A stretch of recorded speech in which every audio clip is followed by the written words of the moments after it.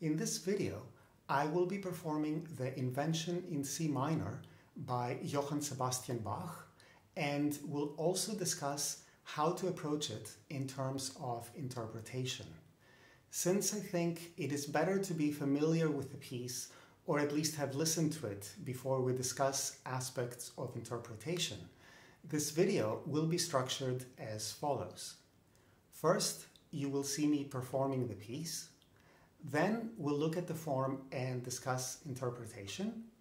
And finally, you will hear my performance one more time, but this time accompanied by the score.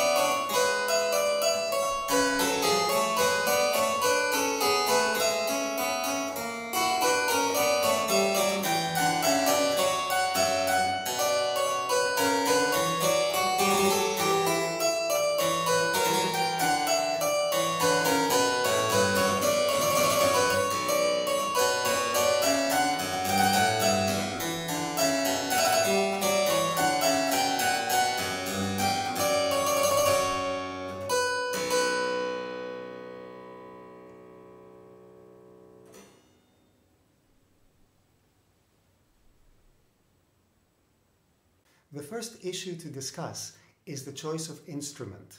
As you just saw, I performed the piece with each hand playing on a different manual.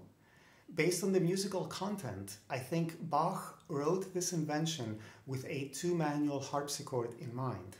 This is not because the left hand crosses over the right hand, but rather that in a couple of instances, the musical lines overlap in such a way that they cannot be played properly on an instrument without two manuals.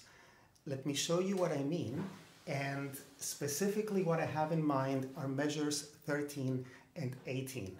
So let's start with measure 13, where what we have here is we have an E flat in the right hand, and then at the same time we have to do a trill beginning on E flat in the left hand. So if I play a little from the beginning of that measure, what I'm thinking of happens on the third beat. This is what happens.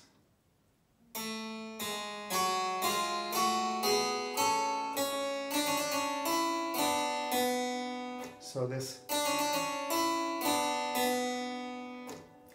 where you definitely need two manuals to really do this. You can fake it, of course, but you can't really do it the way it's written. The other instance I have in mind is in measure 18, and what we have here is the two hands crossing over, but that's not really the problem here. The problem is the phrasing. So if I can play this a little more slowly, it goes something like this.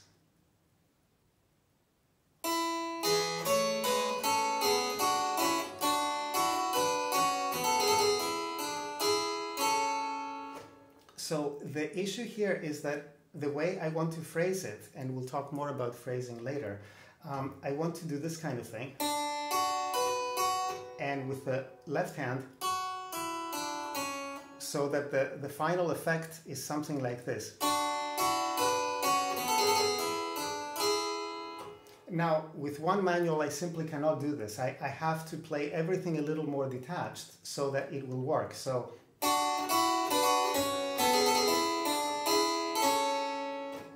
it's not the same kind of effect, and to me, the kind of phrasing that I want to do is simply not possible if I don't have two manuals.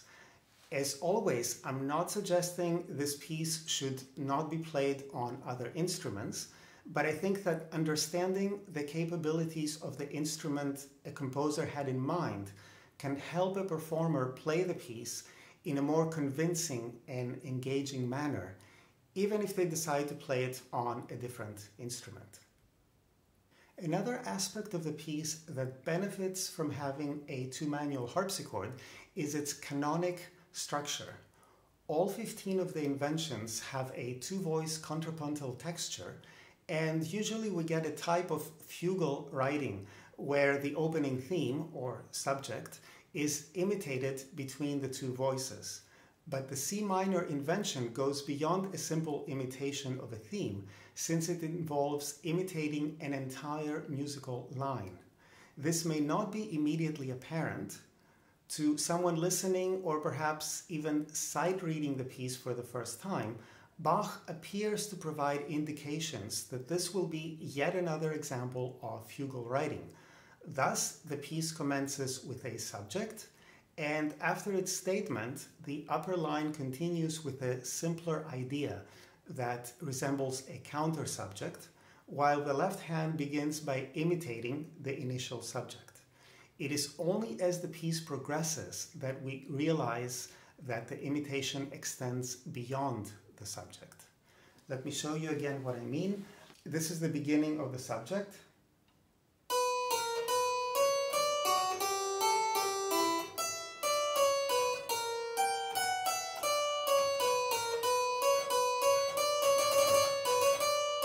And here's where the left hand would come in. And this is the simpler motive I talked about.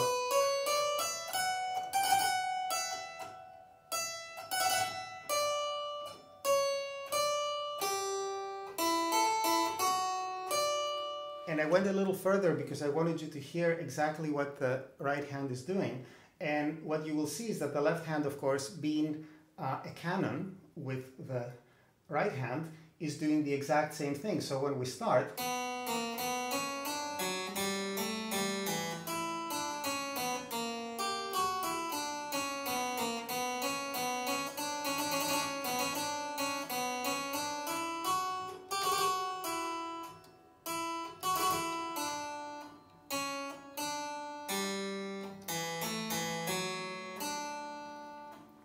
so we go beyond simply imitating a subject. The canonic writing is not maintained throughout, so after several measures there is a switch to a more freely imitative writing. But Bach also uses this canonic texture to highlight the harmonic and formal structure of the piece. Formally, the piece is in rounded binary form with a corresponding harmonic trajectory from the tonic C minor of the first section to the minor dominant of G in the second section, returning back to C minor with the reappearance of the opening theme 5 measures before the end. And just as the first section starts with a canon before the pattern breaks off, the second section also starts with a canon using the same subject, but now stated in G minor, with the left hand starting it this time. This is, by the way, in measure 11, and I will show you what I mean. So if you go to measure 11, we have this opening idea now transposed into G minor, and we start with the left hand.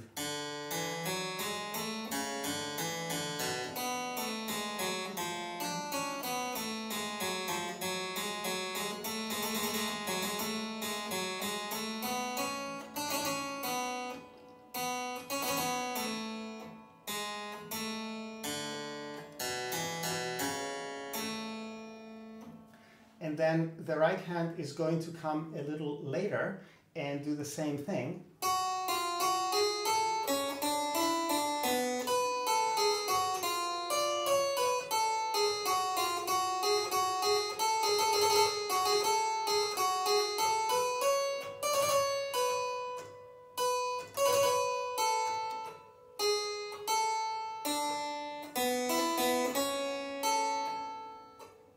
So again, we have another canon, this time in G minor.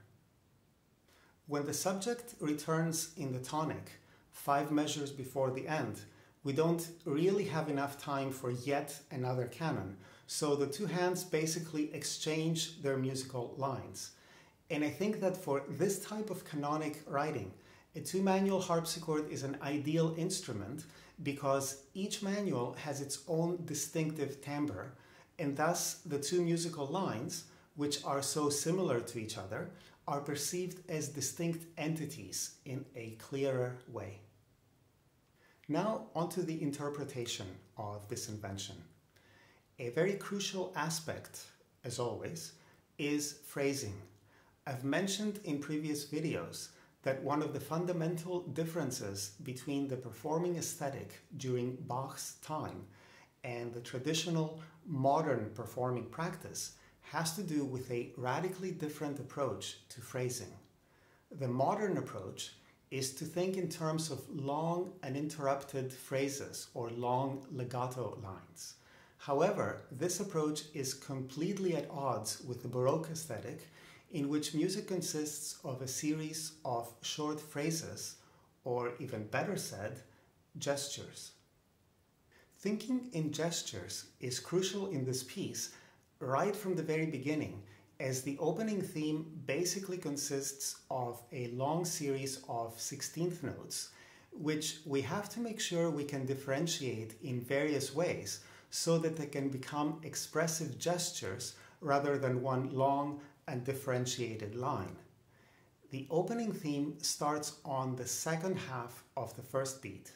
In other words, the first beat consists of an 8th note rest followed by 2 16th notes. The first thing I try to do is to make this audible. It's hard to put this into words, but when I start the piece, I actually mentally start with the 8th note rest and consciously take a breath for its duration. Then I play the 2 16th notes with as little emphasis as possible because I'm treating them as leading to the first note of the second beat, which is more important in this context.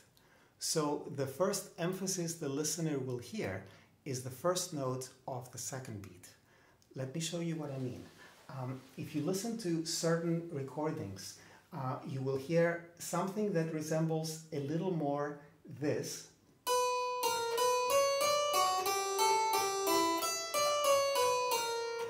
In other words, the way the piece starts, we think, well, maybe this is the beginning of the first beat.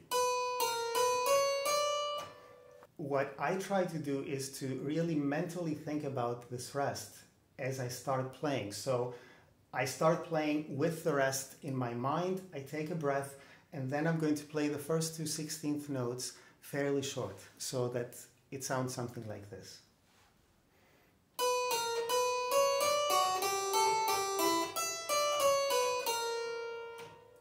So in other words, I try to make sure that I'm taking a breath and I'm leading on to the second beat, the first note of the second beat, so that the listener knows that there was a rest that preceded those 2 notes. Let's look at some of the gestures in the opening theme. The majority of them seem to occupy one full beat, and many of them are some sort of stepwise ascending or descending motion. In these cases, I tend to give more importance to the first note, and I can do this by either lingering a little longer on that first note or hold it longer and let it carry over into the second note. Think of it as a kind of finger pedaling. And what this does is to create more resonance, since there is more than one note sounding at the same time, and I progressively let go of the remaining notes a little faster to create a slight tapering off in terms of dynamics as I get towards the end of the beat. Let me show you again what I mean. You probably noticed already when I played the beginning of the second beat, I did something like this. And again, notice how my hand is going to linger onto that first note, but I'm also going to take a little more time when I play it. I don't want to go to the next note as quickly. So, and then the next one, which is these four notes, this is a wonderful opportunity to do something like this. And you create this kind of tapering effect for the next beat. I use both of these effects, in other words, holding the note down longer and also lingering on it, on the first beat of the second measure, where we get a large leap of a diminished seventh.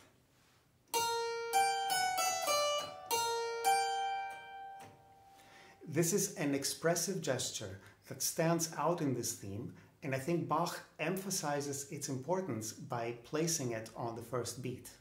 So,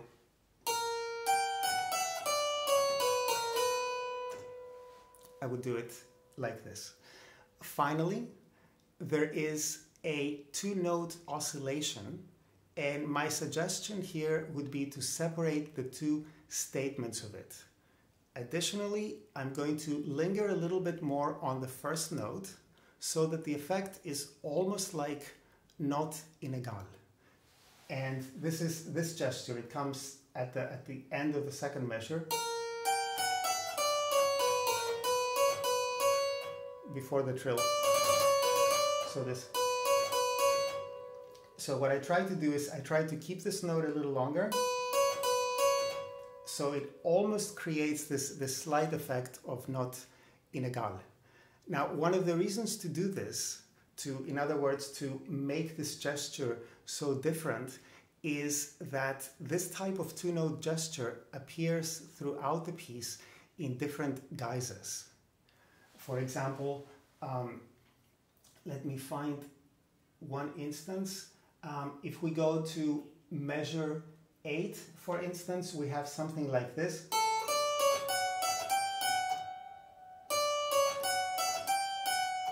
So it's changed a little bit, but it's still this kind of two-note gesture. And you can almost think of this idea as a sighing motif. Sometimes a two-note gesture is juxtaposed with a stepwise four-note gesture. So there can be two different articulations going on at the same time, which can be very, very effective. And actually, if we stay at that measure 8 that I was before, the right hand is doing this, and the left hand is doing this. So I will keep my initial idea of lingering to the first note and kind of tapering off when I have these four-note phrases in the left hand, and then I will do this in the right hand so that the final effect is something like this.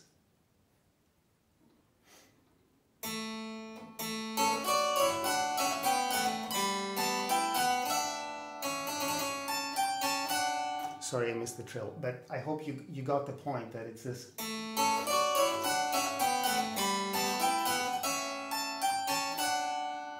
I left the trill out this time. As I mentioned before, after the opening motive, we have something that may appear as a counter subject if this were to be a fugal piece. For the last two eighth notes of this counter subject, which may be regarded as another example of a sighing motive, I would play the first note long, something that the ornament encourages us to do anyway, and the second note fairly short.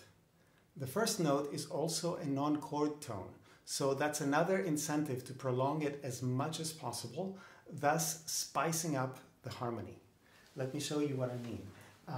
The notes that I have in mind are these. If I can play a little bit the beginning of the counter subject, and I'm going to leave out the trills for a moment.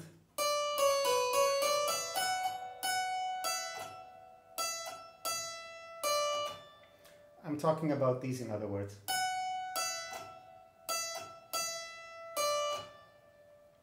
So I'm playing the first one long and then the second one short. And the ornament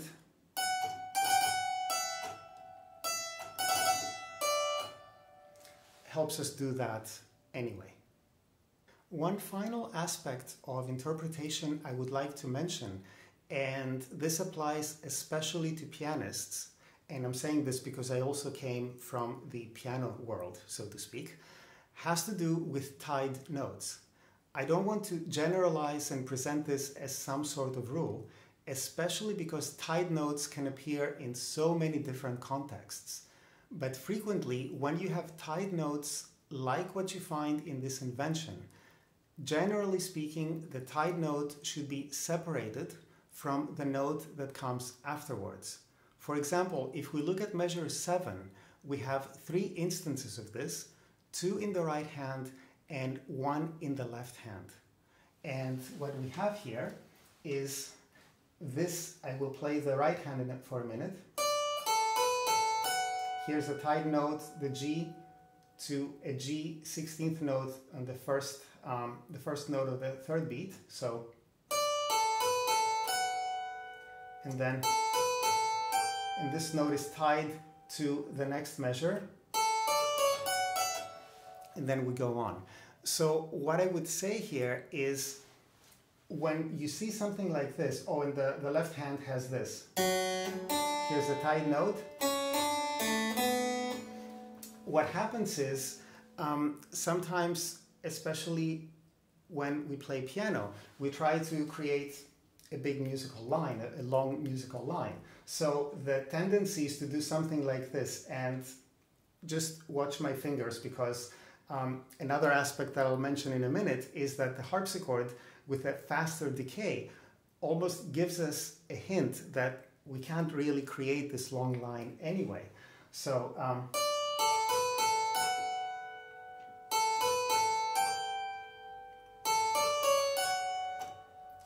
so this is the piano version, shall we say, and what I would do here is I would actually separate the tied note from what comes afterwards, so that again we get these gestures. Here's one gesture, another one, and another one. So we have all of these little gestures this way. The same thing happens in the left hand, so instead of doing this, I would do this.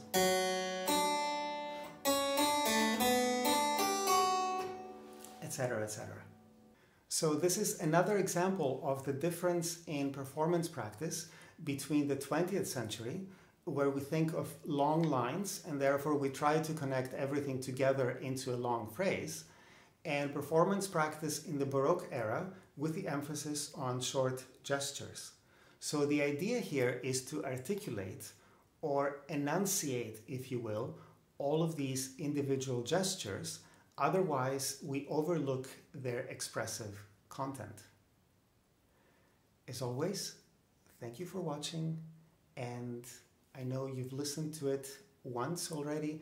I hope you enjoy the second time you listen to the piece, this time with a score.